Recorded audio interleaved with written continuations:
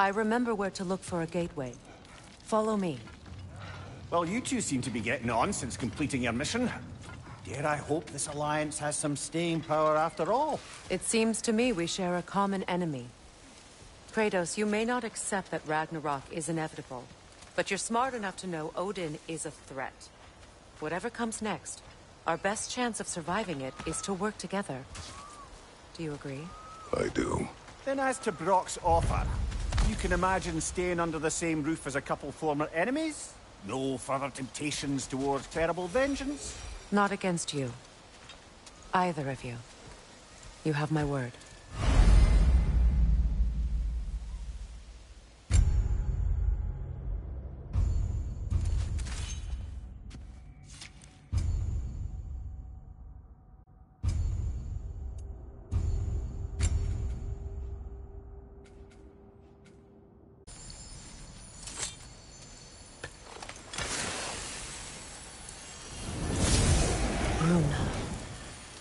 Go ahead.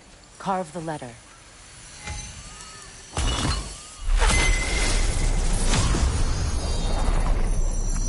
Suna. It's an incantation. I'll speak it. Suna. Lovely! Working together is already opening doors for us. Is he always making puns like that?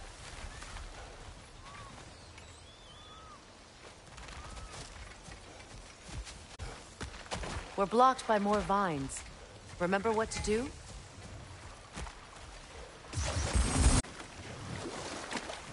Astrid's garden. The wilds reclaimed it. It was beautiful once.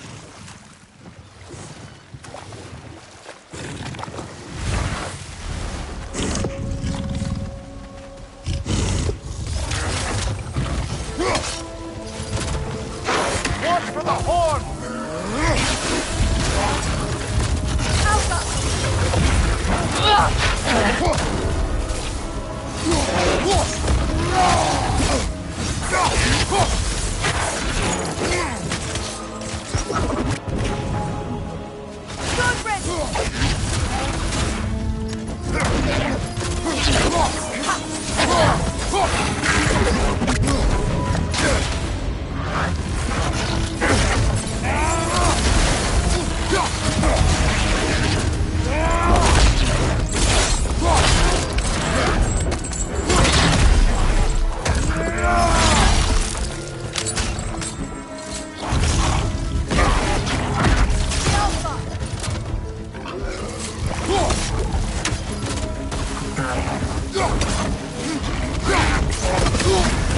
You're on fire, Kratos! They will fire!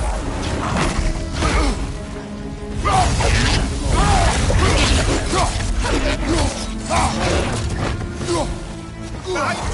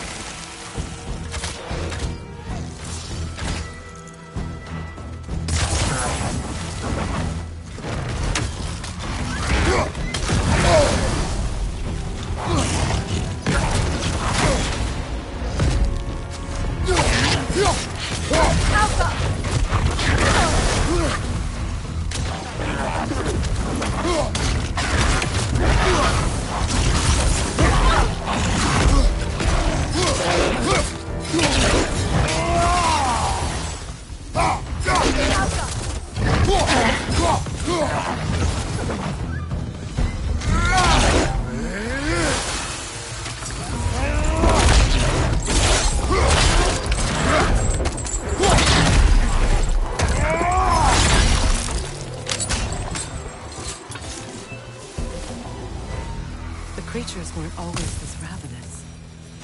The ecosystem, it's out of balance. Spirit.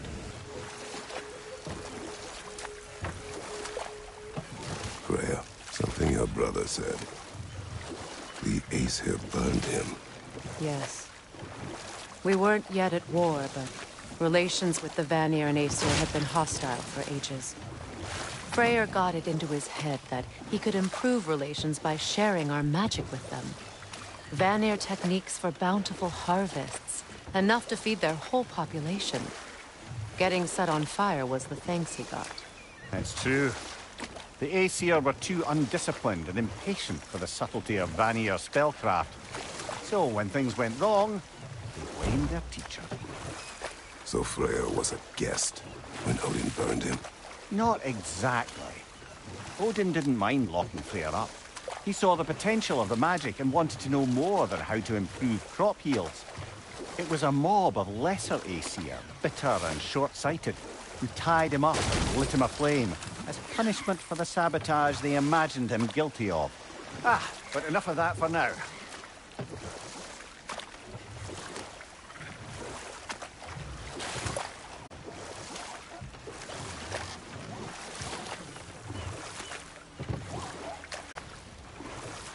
Either of you. What more is there to tell of Freya being burned by the Aesir mob? Well, obviously he survived. In fact, he used the opportunity to escape. But such an affront made war inevitable. Freyr certainly wasn't the same after that. At least for a while. His carefree ways were replaced with nightmares, paranoia, and lashing out. It doesn't excuse what he said at my wedding, but I do understand where his anger came from.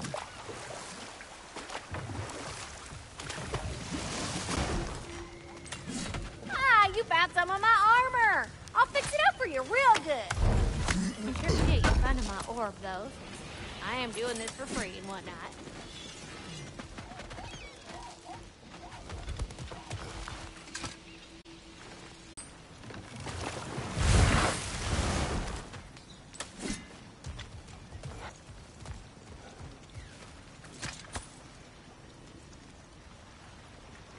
Lunda's Orb. Be cautious. We know not what it does. You really think she'd send us to get the bloody thing if it was going to kill us? Let's just take it back to her.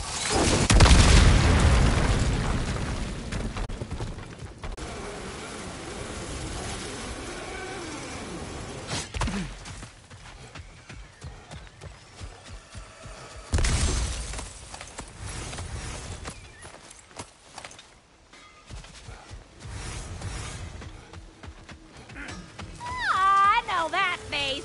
You got something for me, don't ya? Right. Business time.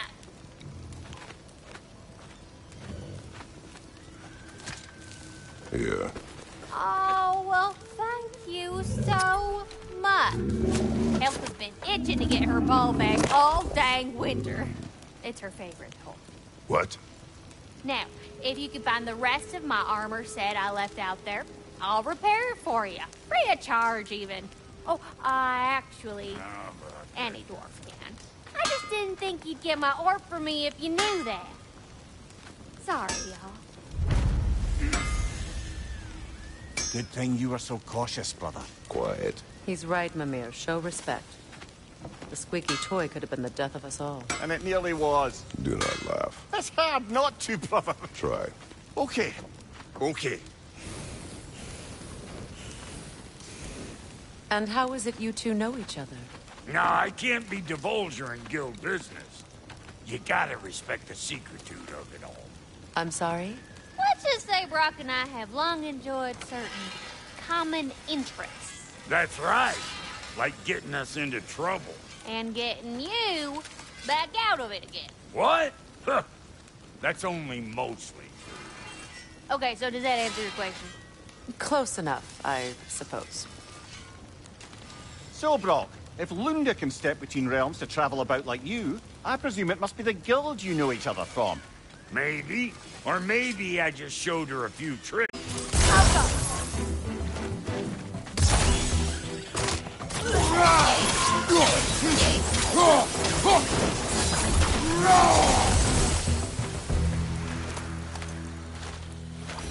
Look at this.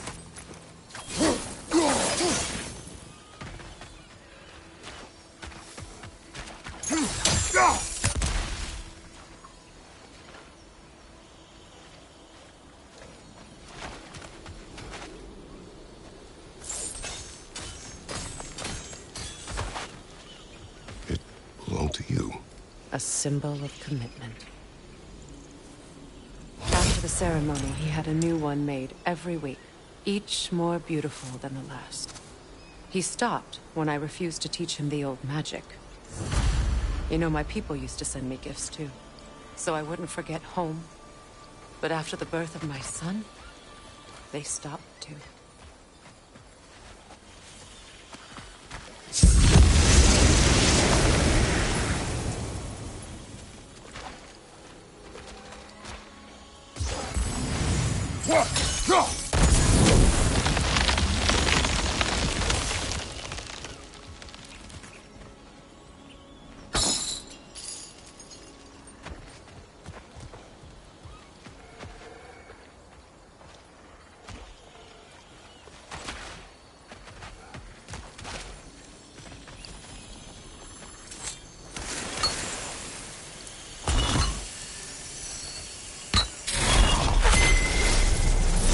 Can't read that from here.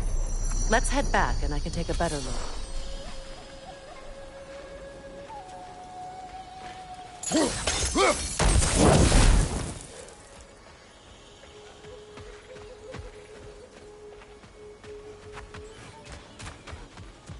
I thought I'd feel peace by breaking it, but I feel nothing.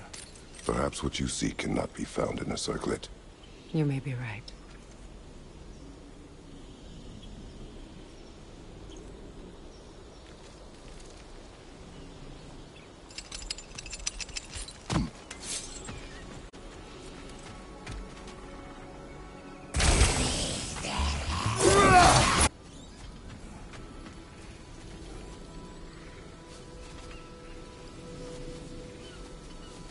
From the ceremony.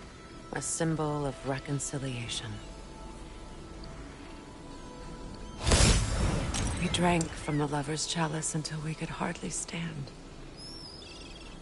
I confided in him that night about wanting an apology from Freyr. Odin reassured me that he'd be the only family I'd need. And I believed him.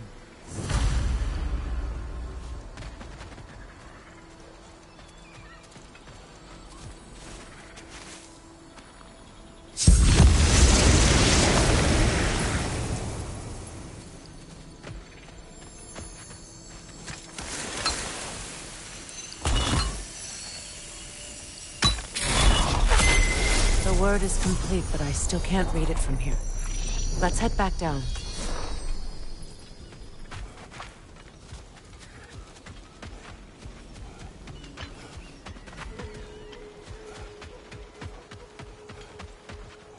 Better now? No. The pain only grows. Will I never be free of it? What more do I need to do?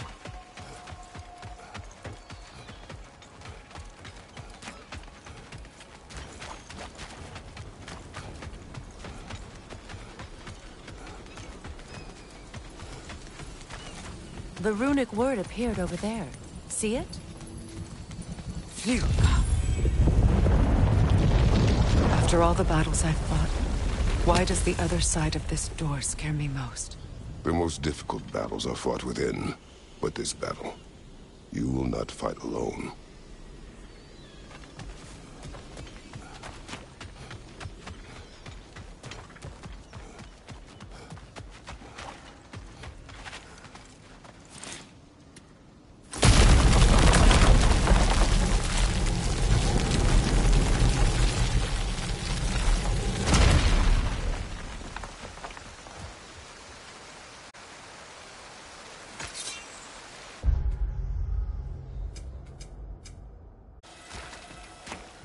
Are you ready? Yes.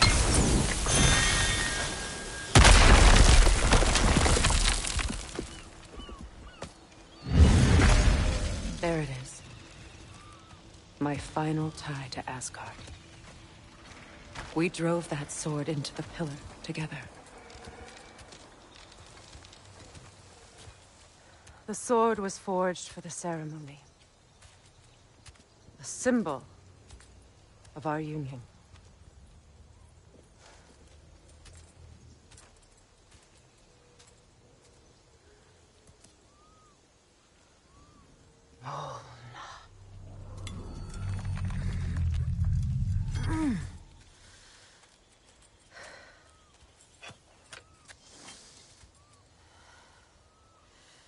Mona.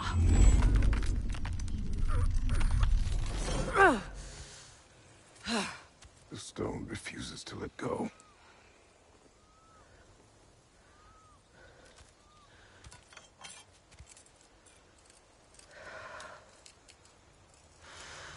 Mona!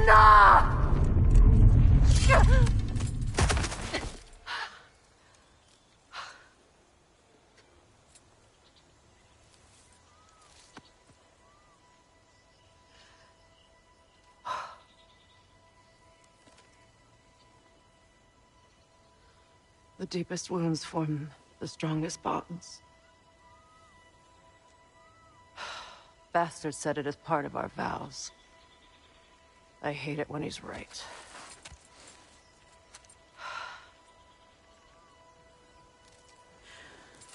Asgard holds a part of me I can't sever.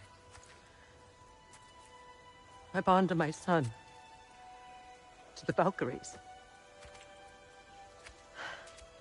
That damn realm isn't just Odin's. It belongs to me, too.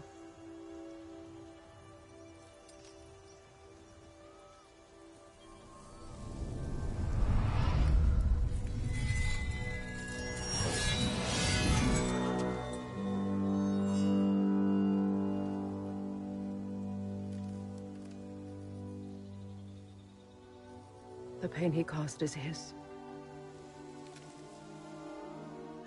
I refuse to keep holding on to it.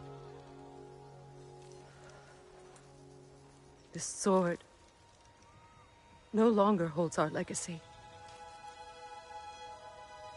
But it will serve as mine. A much more fitting use for it.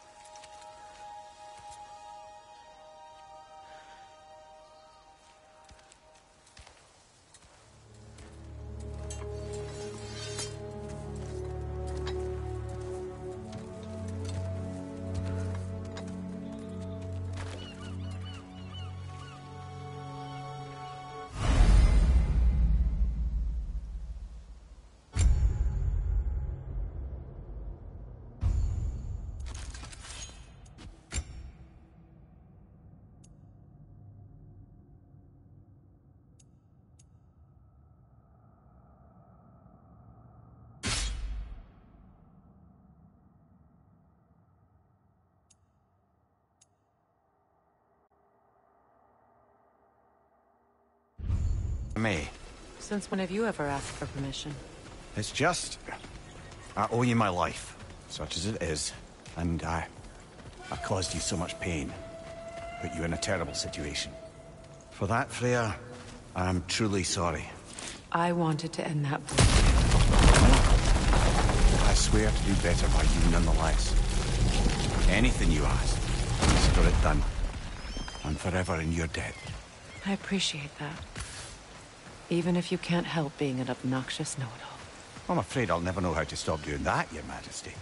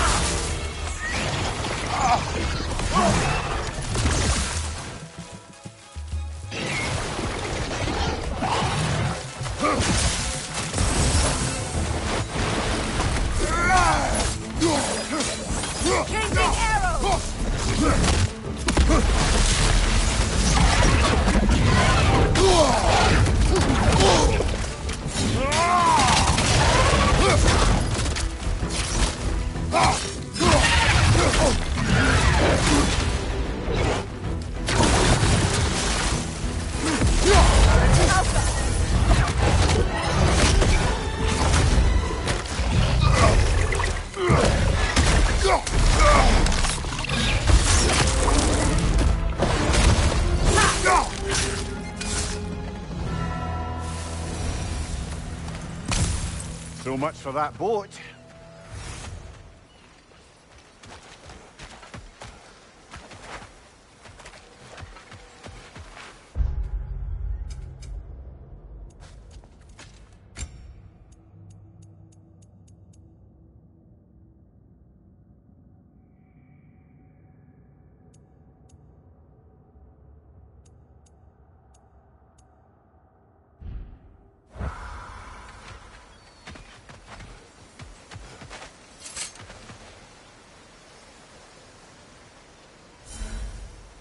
You know, an arrogant man once told me you can't change the past, only how it shapes you.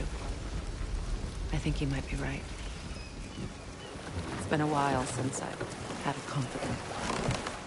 Would the god of few words lend me his ear now and again? As long as I am needed.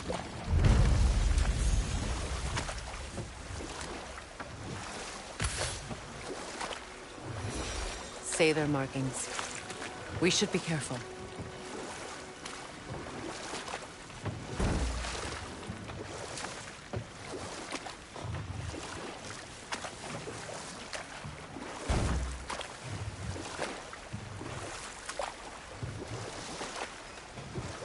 Freya, there's something I've always wanted to ask.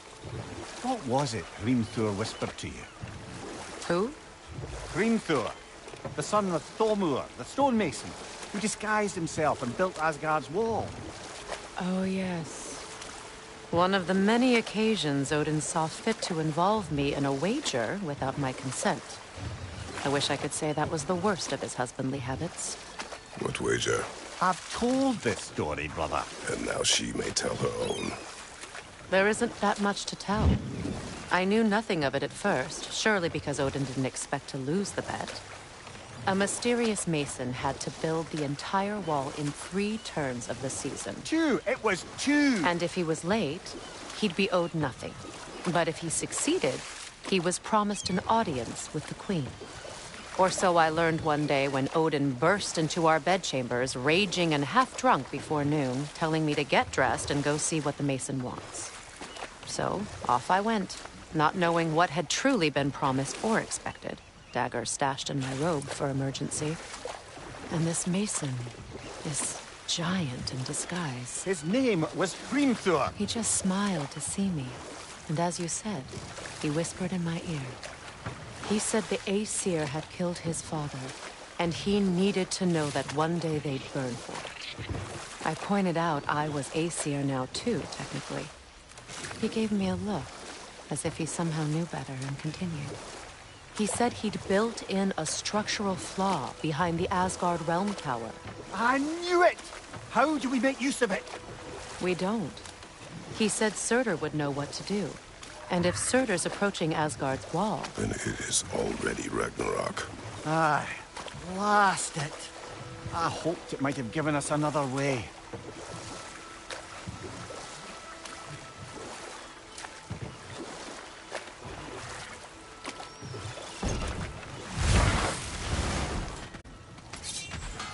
If you don't need them, I can hold on to those Vanir fresh for you.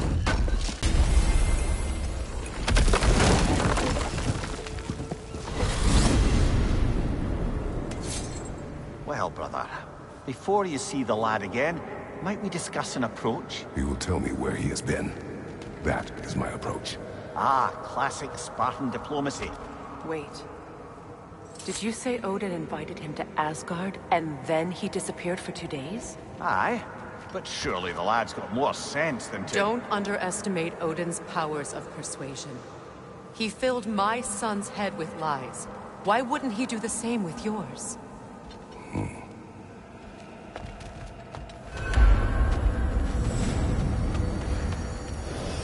And you tell that one-eyed nutsucker he owes me one. Fight me now and eternally. Well, looky there. Glad you could make the trip, your goddessness. I put your sigil magic on the young turd's bow. But then he and Sindri got into it over something. I don't rightly know who's yelling at who in there, but I figure they both got it coming.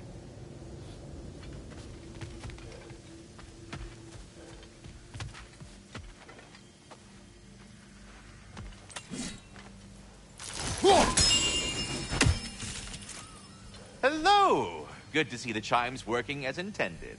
So, this whole spectral squirrel business. You can shoot out your feelings into little ghosties.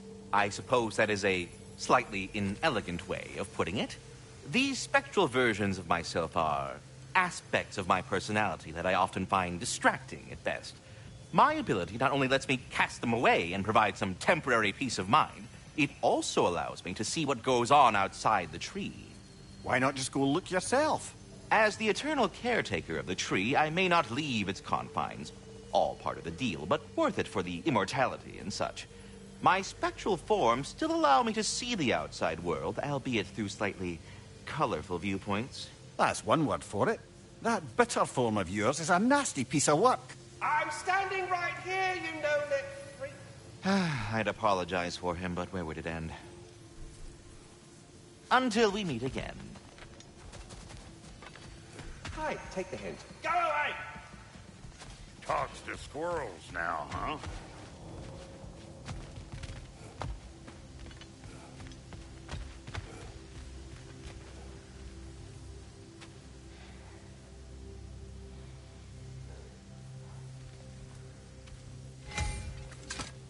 Well, come on, man. Hey, Tyr! Wake up! You got company. Now, why don't you just make yourself at home in Sindri's so-called study over yonder? You're sure he won't mind? Mind? He'll be thrilled. Joint's getting classier by the day. Can it be? I never thought I'd have the pleasure of seeing you again, Frigg. Don't call me that. I haven't been that person in a long time. But I'm happy to see you too. I'd feared the worst for so long, what you must have been through. Nothing so bad as what you've suffered. Freya, I am so sorry to hear what happened to Baldur. He was only a boy when I saw him last, but I know he meant more to you than anything. Yes. And to forbear your vengeance in this way, it's truly an inspiration for those of us who believe in peace. The only peace these realms will ever know is once Odin is gone. Believe in that. So you're not here to prevent Ragnarok, you're here to bring it about. I'm here to make sure Odin doesn't hurt anyone, the way he hurt us. I can see I've upset you. Forgive me. I am far removed from my days of diplomacy.